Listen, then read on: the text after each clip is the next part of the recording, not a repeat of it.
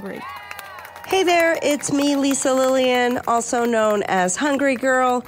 This week on Chew the Right Thing, I have something a little bit different for you. I am flying solo. Mikey and Jamie are safe at home, where most of you are, and if you can be, you should be. But I have a one-on-one interview with a very good friend of mine. He is an infectious disease specialist in Memphis, Tennessee. His name is Dr. Steve Threlkeld, and I think you're really going to benefit from what he has to say. He is extremely informative. He's a great communicator, and he's so knowledgeable about all of this. He is working tirelessly on the front lines in Memphis, and we're just going to jump right in. Thanks, Dr. Steve. Welcome. How are you today? I'm doing great. It's great to be with you, Lisa. Good. Thank you so much. I truly cannot thank you enough for taking the time out of your crazy, insanely busy schedule to talk to me and help provide all the Hungry Girl fans with some really important information. I always love talking to you, Lisa. I want to jump in, and I know this is not going to come as a surprise to you, but I want to start by talking about food and groceries. Sure. And these questions, I have to tell you, all the questions I'm asking you today came from our audience. They were very eager to hear answers to these things. And one of the things that everybody is thinking about, worrying about is, do we have to really worry about the food that we pick up at the market? And are there any things that we can do when we bring food into the house from the market? Yeah, I think, the good news is that it's not. There's no data or information out there that would suggest that it's got any primary nature as a foodborne infection. So it's not typically like that. Although anything that you're picking up and the very container that it's packaged in that they give to you, that's something that someone else touched. And presumably folks in the food industry are wearing gloves and washing their hands and doing that sort of thing. But it sort of gets your attention because that's a prominent way this infection is passed, by someone with the infection touching a common object.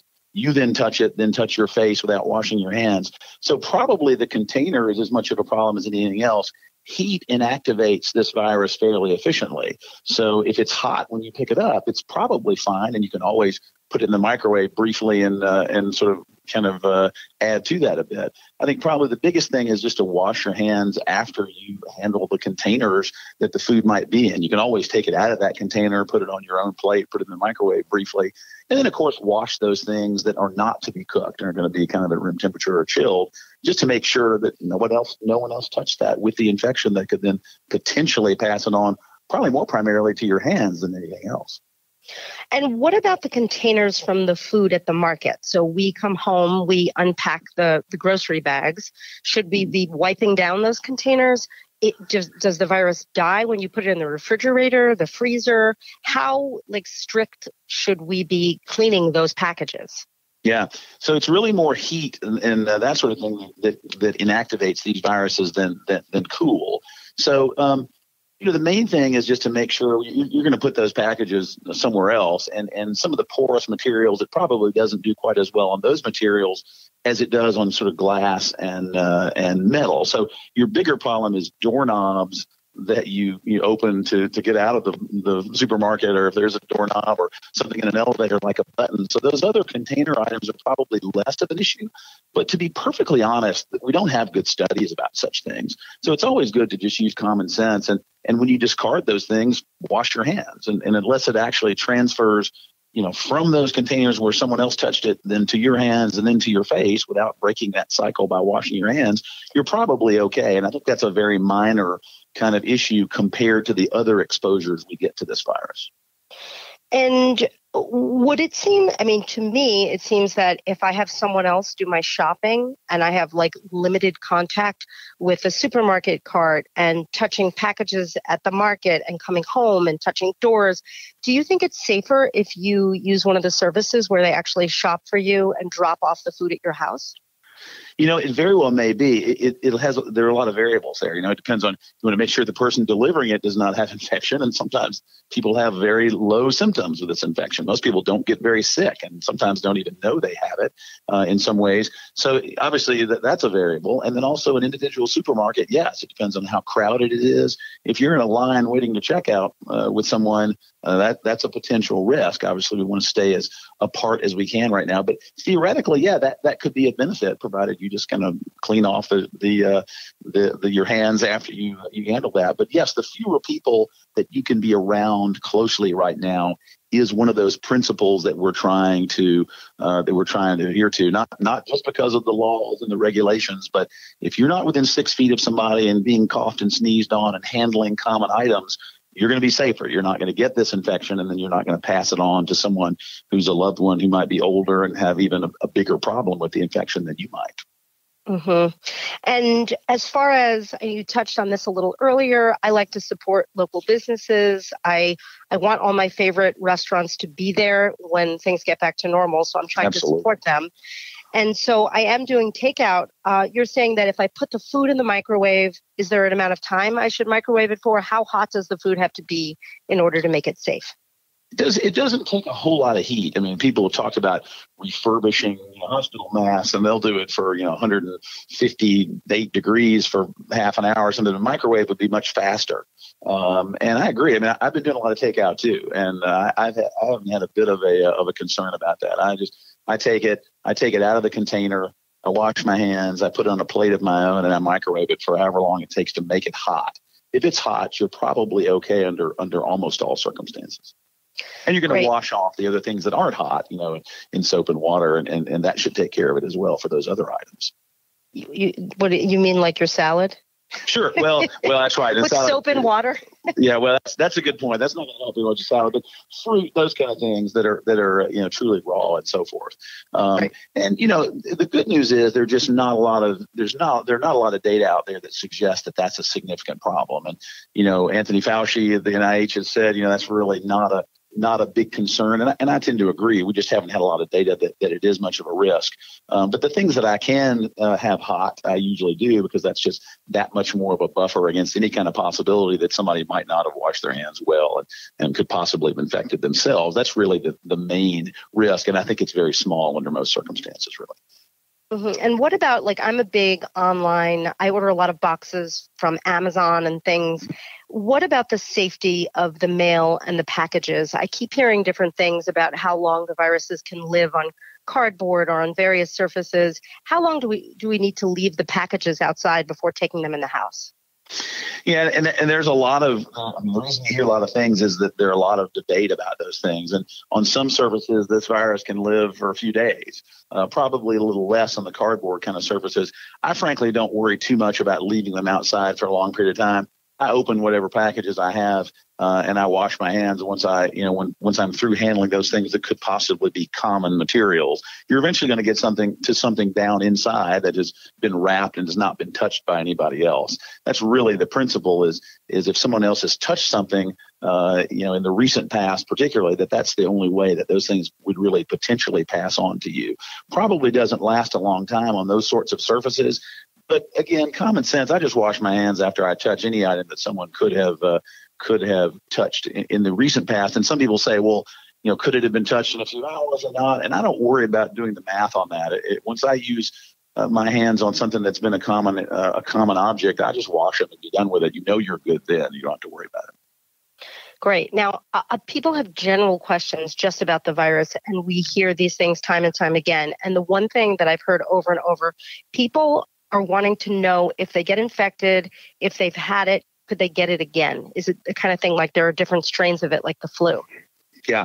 So with the caveat that this is the first time we've seen this virus, and it's very difficult to be definitive about those sorts of things because we just don't know for sure.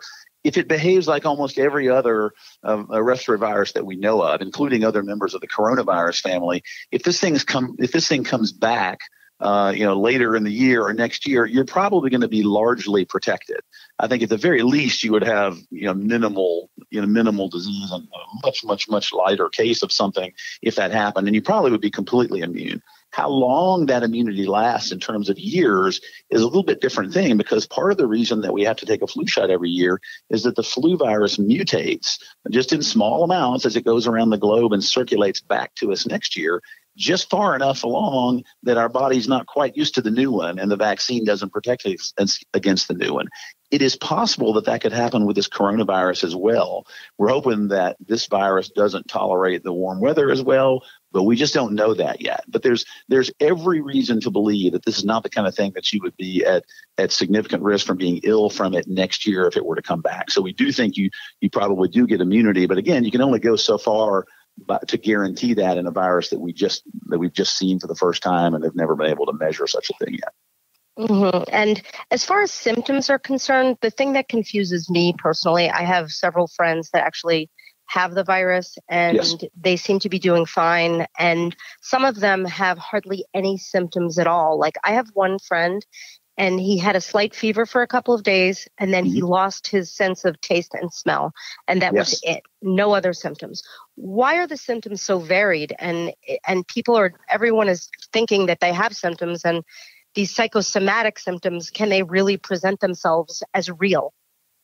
Yeah, it's so difficult. It's so difficult because it really does have such a wide variety, not only of the severity of the symptoms, but as you point out, the symptoms themselves. We didn't really realize the loss of taste and smell until more recently. We didn't hear about a lot of that, and from some of the Chinese data, at least as I was hearing them early on. But 80% probably plus of the people with this infection are not going to be sick enough to require any attention from your doctor. So in many people, most people even, it's a very mild illness that barely gets their attention. The problem is it can also be extremely deadly. And most of the people that get those sorts of severe infections tend to be in the older age group. They tend to have underlying medical problems like heart problems, lung problems, sometimes diabetes, though it's fair to say that we've seen a number of people that are otherwise young and healthy down into the 20s in the United States who've had severe illness. It does happen, but still not to the degree that it does in the elderly and those with all of those other medical conditions. I've looked over, I've read off to someone the other day at a press conference about the different symptoms, and I just read down the list that this one person had, and he had headache, muscle aches, sore throat, runny nose, nausea, vomiting, diarrhea, loss of taste and smell. I mean, there are just a lot of things that this virus can do, and occasionally it does a lot of them in an individual patient. But the variety makes it very difficult. And interestingly, the fact that most people don't get very sick from it makes it harder for us because Ebola, measles, those kind of things, you don't miss those cases. And when you see them, you can kind of put a dragnet around anybody who's been around that patient and do a better job of controlling the virus. Here it's chasing a ghost. You and I might not get sick at all, and we might give it to 3 people, one of whom gets very ill, but there's a very difficult time tracing it back to where it came from. So it's hard to keep this under wraps, and it's why the virus is spreading so effectively, and we have such a hard time kind of corralling it, I think. So scary. And I know you mentioned that most of the people that are getting very ill and they're older or they have underlying conditions. But as you say, a lot of younger people are getting really sick now as well. And I have heard things like people with different blood types are affected differently. People with high cholesterol are affected differently. Have you heard any of those things? Are you seeing those things? I heard that people who have type A blood are getting this more severely than people that have type O blood, or people that have high cholesterol are getting it more severely. Have you seen that? Yeah, I haven't seen that personally in the cases that we've had, and I think a lot of that is still very much up in the air. There's something about this situation. In some ways, it's a blessing. It is unprecedented, the amount of scientific material that has been, that's been come out from all of the information that we've seen. We had the sequence of the virus with RNA within just a couple of weeks of its recognition. We have information that's being studied and thrown out there.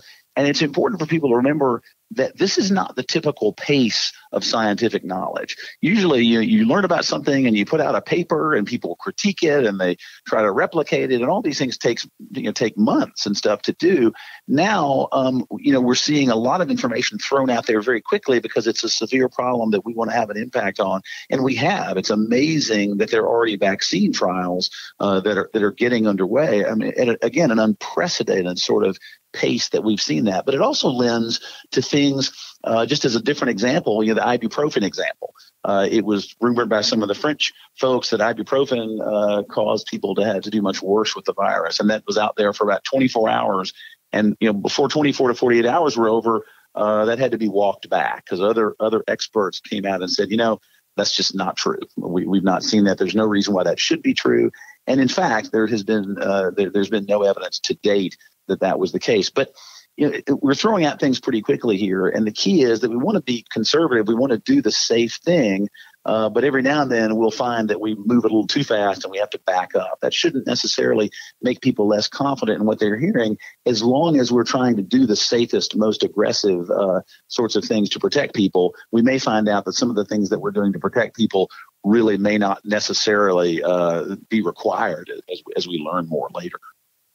And speaking of that, there was so much controversy over whether or not we should be wearing masks and the type of masks that we should be wearing, and are they effective, and are they protecting us or are they protecting others? Where are we right now with the whole mask situation? Yeah, it's extremely confusing. It really is. There were some comments made by the head of the Chinese equivalent of the CDC just recently, a couple of days ago, that said everyone should be wearing masks. And we Americans should definitely all do that. But, the CDC and the World Health Organization have not made that statement. Their posture has been, it's great to wear a mask if you are ill, because it prevents you from as efficiently spraying your secretions around and potentially infecting others. I think everybody just about would agree with that. What's a lot less clear is that it protects you just walking down the street, or even in an airport kind of situation, that it protects a normal, healthy person from getting ill. There are some downsides of wearing a mask, and that's important to factor into that equation. For example, a mask is scratchy and uncomfortable, and people tend to adjust their mask all day if they're wearing one. And what is that except touching your face? A thing that we're trying to get people to avoid at all costs is touching their face. It's hard enough to do that anyway. People touch their face all the time, even when they're trying not to. But when you're having to touch a mask and adjust it, you can end up taking the more important vector for getting you infected, and that is your hands. You may have touched a countertop or something else, or a doorknob that someone who infected did. And then what do? You inoculate yourself by touching your face, your eyes, your mouth, by manipulating that mask. So the bottom line is the jury might be out for some time over exactly where masks are helpful. But if you're going to wear one, just make sure that you're not doing some of those things that might unwittingly cause you a higher risk of getting infected. So being on the safe side, always, at first you have to figure out which the safe side is, right? And masks are one of those things right now that it's sort of a double-edged sword, I think. And it's not true, of course, if you're a healthcare worker. If you're in someone's face taking care of them, it's clear that's necessary and helpful. And we wear gowns and goggles and masks and gloves and all of that. You hear people say, well, you shouldn't be wearing a mask because they'll run out for the healthcare workers later. And that is true. I mean, we want our emergency department workers to have all the things that they need to stay on the job, because if we come into our emergency department with a heart attack, we want them to be on the job and taking care of us. At the same time, it's not a sufficient reason to make people satisfied to say, hey, you shouldn't be using them because we may need them later. It's not very satisfying for people to hear. But in truth, if you look at it, there are no new data that have come out that say masks are really effective at keeping you from getting sick if you wear them. They're pretty good data that if you are sick, it's nice to wear one if you can, to keep from sneezing on other people. That much I think we do know. Mm-hmm. And so where do you stand on gloves? Do gloves help the situation or make it worse? Well, it's a very similar thing with gloves. I mean, I wear gloves on many patients in the hospital, if not most patients in the hospital, every day, long before this virus came on. But you have to use them correctly, right? You have to realize that if you touch something with your glove, it's the same as touching it with your bare hand. And when you take those gloves off, which you need to do frequently, if they get contaminated at all, you have to wash your hands carefully, preferably with soap and water, but with an alcohol cleaning solution if that's all you have. So it's kind of, again, a double-edged sword like the mask. They can be helpful in some circumstances, though probably all you need to do with this virus is just to wash your hands. And if you're wearing gloves and not using them properly, you can end up causing really more risk to yourself than not wearing them at all. Mm-hmm. Mm-hmm. And then I see some people using their gloves, touching everything, smoking cigarettes, and I'm thinking that can't be good. I just watch people out in public making really bad choices. No, it's really true. If you can't, and that kind of goes back, the mask and the glove thing. I think both, we have to be careful. A false sense of security can be had by wearing something that we think is going to be very effective. And that feeling of being naked out there without mask and gloves on can weirdly be a protective kind of thing, right? I mean, it makes you more careful to wash your hands and not to touch your face. And being a little paranoid about this is a good thing, because we don't do a very good job in society of washing our hands. We never have, really. But this sort of thing will hopefully awaken us to that, because it's not terribly complicated to help cut down the risk of this infection. It's the same as your grandmother taught you, right? I mean, you wash your hands, you cough into your elbow, you don't go out if you're sick, you don't get within 3 to 6 feet of someone who looks like they're sick, with the caveat that some people don't look very sick with this infection, of course. But right, utilizing those typical fundamental hand hygiene and infection control principles are more important today even than they have been. And they will be important in years to come when the flu comes back. And that can save lives moving forward if we practice these things correctly long after we hope coronavirus is gone. Yeah, I think we are ultimately going to be a lot more sanitary and a cleaner society in general when all of this is said and done, without a doubt. Yeah. Would you say that because we're hearing more and more about the virus, that it lives in the air and can live in the air for, I don't know how many seconds after somebody sneezes or coughs, is it safe to walk outside? Is it safe to be out in the open air? Yeah, absolutely. Because, remember that those studies that people quote were situations where they tried to aerosolize. They were spraying the virus into an area, into droplets, to see how long it could survive in those droplets. So even in a room with someone else, it's not entirely clear. These tend to be larger droplets, and they tend to kind of settle down toward the floor fairly rapidly. But when you get into a situation like outside, you're way, way, way beyond diluting any. Even if somebody sneezes 20 feet from you, you really have no legitimate risk being outside like that. So when I see people walking their dogs, and I have never seen as many people walking their dogs as I have in the last week or so, it does kind of break my heart to see people wearing masks when they're walking their dog 100 yards away from any other human being, because we really are just burning the mask then. We're not really doing anything to help ourselves. And there are people that need those masks in various cities in the country. So it does make sense not to use them when they really have no benefit. And being outside in open air, I think, is one of those situations. Okay. And as far as the social distancing, how long do you think it needs to last? How long do you see this lasting, this severe social distancing that we're doing now? Do you think that'll last weeks, months? Well, that, of course, is literally the multi-million-dollar question, and it's damaging to people, and it's damaging to a lot of folks and their livelihoods, and it's a very painful kind of situation. I will say that right now, when we see the sort of things that we're seeing happening in New Orleans and New York City, we are just at the base of the curve here that we do not want to be a mountain. And if we can do something to blunt the curve, as has become kind of the cliche now, not only are you cutting down the total number of people that might get sick and even die, you're also cutting down the rapidity with which this virus attacks us. And when you do that, if you have, let's say, 1,000 people are going to get sick with this in your town, even if you don't cut the total number, which you certainly would, you'd like for those people to present over, 3 months rather than 3 weeks. Because if they present over 3 weeks, you're going to have the possibility of overwhelming the healthcare system in your town. And that's where we really get into trouble, when healthcare workers are getting sick and they're not there to take care of you, and there aren't enough beds, and these sorts of things that we saw in China and even to a degree in New York. It's heartbreaking to see that. And that's what we really want to avoid. So the virus is going to determine that for us. It's going to be hard to predict. And people that have tried to predict, we see it go back and forth, and they say by this time and by that time. And again, it's heartbreaking to see some of the effects on people's lives. But at the same time, I think the effects that we hope will have enough by doing these things, that there'll be a lot more people alive to help us dig out of the economic deal for having done this. I really think that's the case. Mm-hmm. Yeah, I totally agree. And people are always asking where they can find up-to-the-minute information and resources about all the latest developments. Are there any websites, any resources that you can recommend where people can check them regularly? Yeah, I think there are two primary ones that are very good. And one is the Centers for Disease Control site at cdc.gov.